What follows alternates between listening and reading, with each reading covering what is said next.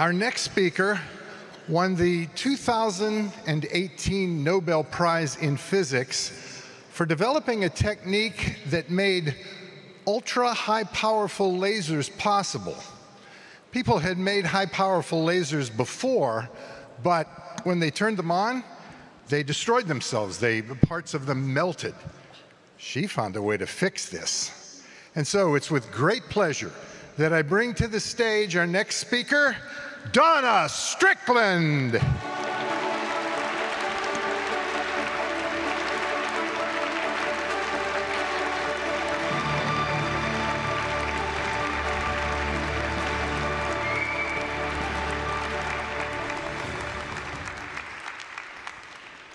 So I'll start by thanking Garrick Israeli for inviting me once again to this incredible event. I'm very happy to be here. I usually talk about lasers, but in keeping with the theme of Starmus Earth, I'm going to talk about a project that I'm working on with Optica. Optica is an organization that helps optics research. Optics is the study of light. So the project is the Global Environmental Measurement and Monitoring, or GEMM. Optica has also partnered with AGU, which is an organization that supports research in Earth and space science. So the project is about the fact that we would like to speed up all of the measurement and monitoring that needs to be done for us to really fully understand the environment. And to do that, we're going to try to bring these two disparate groups of scientists together so the technology people can hear not what great things the environmental scientists have already discovered, but what they can't yet measure. And maybe if the optical technology people could sort of morph their technology into something slightly different, it would help the environmental scientists. So that's the point. It is a big problem. It's mostly a big problem because I can't change the slides. Thank you. OK, so it's a big problem because we heard, especially on Monday, we heard how big the environmental measurement problem really is. Because it's not just measuring CO2 in the atmosphere. That's shown in the center. It's a beautiful picture of our Earth taken by Canadian astronaut David St. Jacques. The black is the space where nothing is. The blue sky is over top of our Earth. But it's not just that. As we also heard, especially from Sylvia Earle, we have to also think about the hydrosphere or the oceans, because they're changing with climate change. We also heard that really it is the ice, the polar extremes are the ones really feeling climate change. And with this ice melting, it's changing the hydrosphere. There's the geosphere, probably the one we're doing the least damage to, except with our fracking and our mining. But we still need to know what's going on with the volcanoes and other seismic activity. And finally, the biosphere. This is what we count on to live on this Earth. And so we want to make sure that we're protecting the biosphere.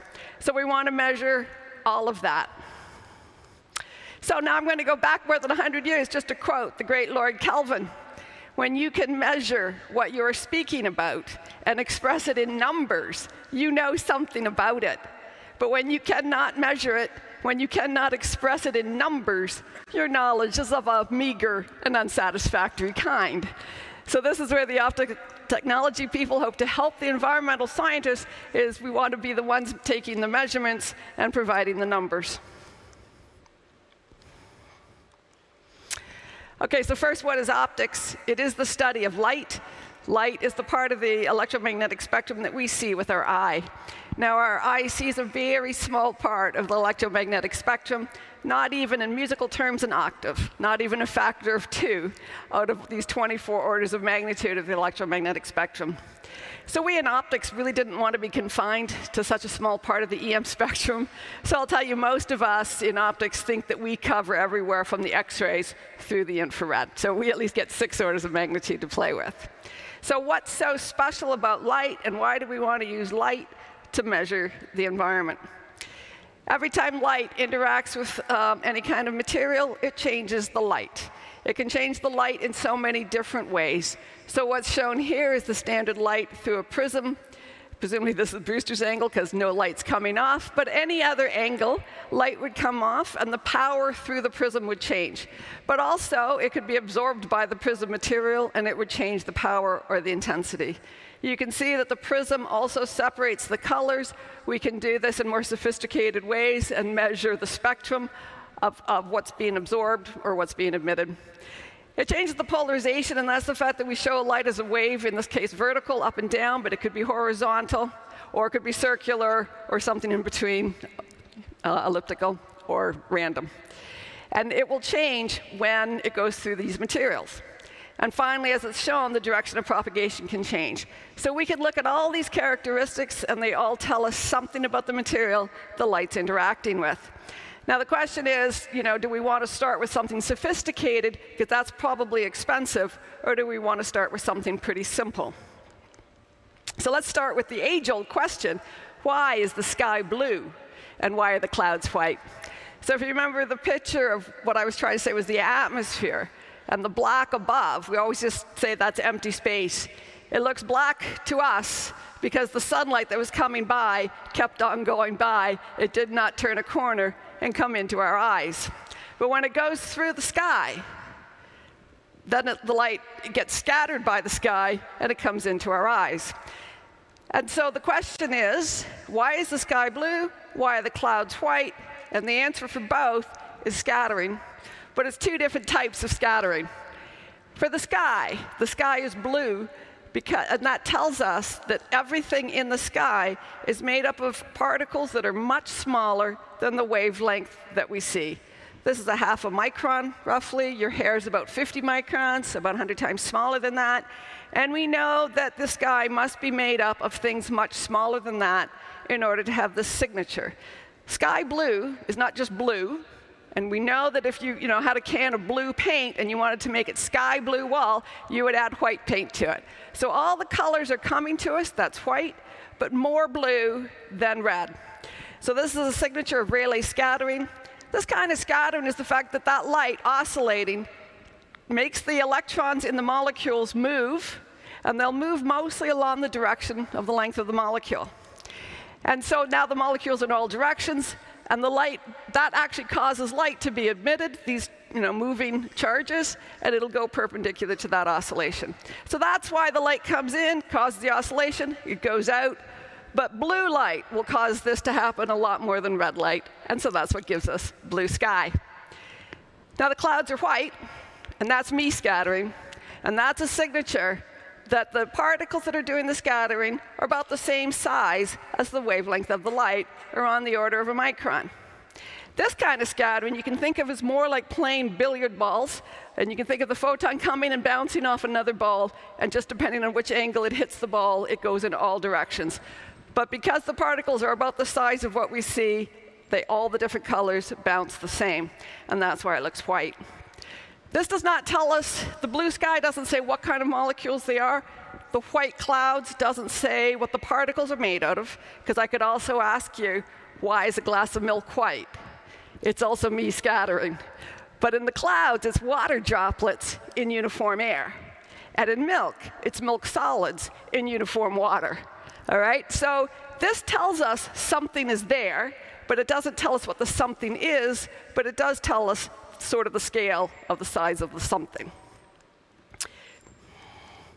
So just like radar, and I'm sure most of us know about radar because we've been afraid of speeding on the highway, but radar was invented for military reasons. Radar uses radio waves, and those are the longest waves in the electromagnetic spectrum, and so they're sort of meter or bigger. And so then the me scattering has to be from something that's sort of a meter size or bigger. This is why we can see planes and ships and cars with radar. And we can map out the three-dimensional object because the time it takes to get there and get back tells us that dimension, and then of course we can scan or image to get the other two dimensions. This is the same with something called LiDAR, where R stands for radio and L stands for light. We're now using a green laser beam. We raster scan across the space. If something comes back, a particle was there, about the size of a half micron or less.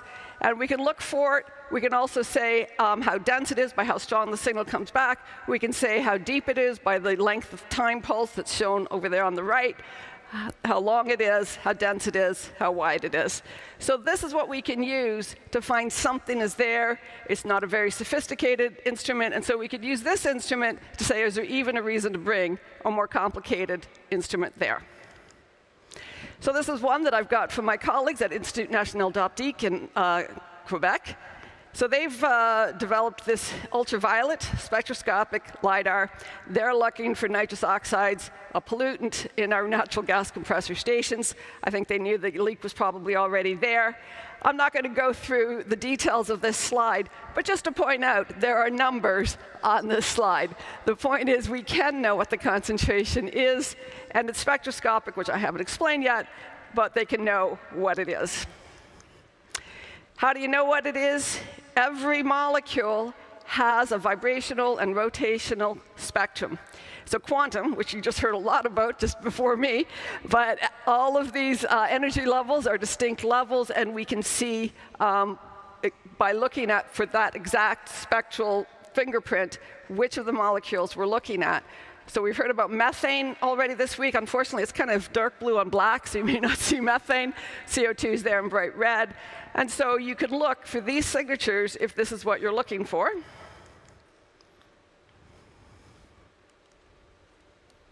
Are we looking for it? There it is. So this is my colleagues at the National Research Council in Canada. You'll see that I'm giving you mostly Canadian data. So again, what we're trying to do is have a lot of measurements. And so we want to have them small and not so expensive and easily portable. So this is showing that they have a small diode laser that can have a very narrow line to look for those quantum blips, but it can be tuned across any one of these transitions to look for what they want. And so they've looked for CO2 or methane, hydrogen fluoride. They can have it for industrial applications, agricultural applications, and they've even put it on a NASA flight to Mars. I don't know why they're looking for methane on Mars, but for whatever reason, it was sent to Mars to look for methane. So this is the point behind the GEMM initiative. If you want to know more, there's a website there. The point is we want to gather not only environmental scientists with sensor technology people, doesn't have to always be optics, so that we can get all these measurements that we need in order to have better climate modeling. We want the technology development people there. We want industry there, both the ones that are causing maybe some of the pollution, so they're there to know what's going on, and they'll do something with that information. But we also want the technology to be developed so that it can be made rapidly and used for this detection. I've said at the beginning, numbers are important. So we want the international standards people also involved with this network so that we make sure that each one of the sensors are calibrated so that the numbers are real. And so the last piece of it is that we really want government policy people with us in the network. We want to know that if they're going to make a policy change, that we measure before and we measure after the policy change, so we can see that maybe their idea worked. We can also see if there's unintended consequences. We also want to make sure that the policy changes they want to make are always being driven by the data that we're taking. So this is the idea of the whole group. I'm not good with this clicker, though. Oh, there we are. So this is one of my favorite examples. It's also coming from one of the Canadian nodes of the GEMM network at Université Laval in Quebec. Université Laval, I knew all along, was well known for its optics and photonics research. What I did not know until more recently is that Laval is also known for Arctic biology. And Université Laval said, you know, we have this chance to get this money if we do something really big. OK, you think it's that? It could just be me. Anyway, let's put the two big groups together and make them even stronger. And so they've started this project Sentinel North. This particular project is also a collaboration with CNRS in France. So what does this picture show us? It's one spot on the Earth. It's called the Green Edge Ice Camp in the northern part of Canada, where in the wintertime, and it's going to go, time is horizontal, and this is just a picture of the space. And I guess sometimes there's polar bears, and sometimes there's seals, and sometimes the scientists are there, presumably not all at the same time. But if you see, before April, there's 1.2 meters of ice, so they can all be on this ice. The project is about studying the spring bloom of the phytoplankton. So don't ask me anything about this from a biology point of view, but you can see that it's sort of laid out on the right-hand side here, is that algae forms into bacteria, into phytoplankton, and it feeds the food chain down to the fish, and something called benthic fauna. And if Sylvia Earle was here, she could probably tell you what that is, but I don't know what benthic fauna is. But the point is, these Arctic biologists want to not only study the spring bloom of the phytoplankton, but really understand how climate change, which is causing the ice to melt sooner, is changing this spring bloom of the phytoplankton. And so what you see here is that from April to July, you start getting holes now in mid-May, and that's when the algae starts. And then by July, the ice is gone, and the phytoplankton is growing. The point of this slide, for me, really is the fact that this is only on one spot on the Earth, and we're just trying to study one part of the change due to climate going on this Earth. One part of the biosphere is what they're trying to study, and the change of this biosphere is because of the change of the ice, the change of the water temperature, because of the change of the air temperature. And so just to study this one biosphere part, one spot on the Earth, look how many measurements it takes for that one project. The ones encircled are the photonics ones that were developed for the project, so there are other sensors as well. But it takes us an enormous number of sensors to do this one project on one spot on the Earth, and this is why we want to see if we can increase the growth. So another one of the nodes is at Berkeley. Professor Cohen has got these now, what we're going to call low-cost sensors to measure different pollutants in the air. He's got them on a 2-kilometer grid all over the San Francisco Bay Area. His research really did show how the pollution did go way down in the COVID times. It also talks about the need for maybe better traffic control at all of those many bridges. So he's developed this. He's also got a lot of models to help show where the pollutants are coming from. And the point of the GEMM network is then to say, do other places want to do the same thing? And so Professor Michie and Ferguson at University of Strathclyde in Glasgow, and they are using the same detectors, and they are using the same models now in Glasgow. They also, both groups have public policy people with them in their nodes.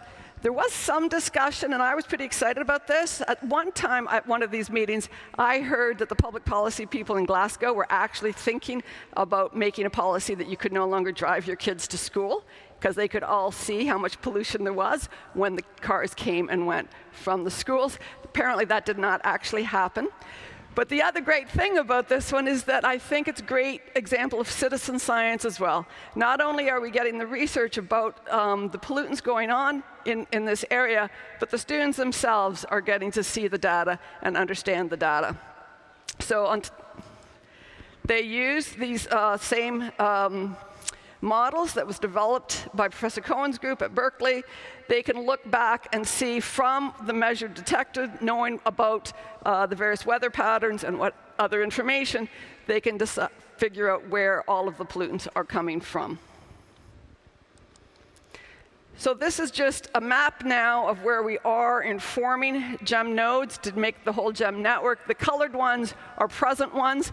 The one in sort of southern Ontario and Canada there is the one that we've just started at the University of Waterloo, but we just started it this month, so I'm not showing anything from that one. I helped get started the one that's still not colored in Madagascar. I gave a talk like this at the National Academy of Sciences in the United States to the engineering science section, and a mathematician there said, oh, I have a friend who's a biologist in Madagascar. She would love to work on this. And they would like to work with this, but what the San Francisco group calls a low-cost detector is not exactly what you would call a low-cost detector in Madagascar. And neither AGU nor Optical fund the research projects. They help us network together, but we're still looking to see if we can help the people in Madagascar. We're hoping to link these and find more, but that's the point of this project. And I think that's where I end. That's it. These are the acknowledgments, and thank you very much.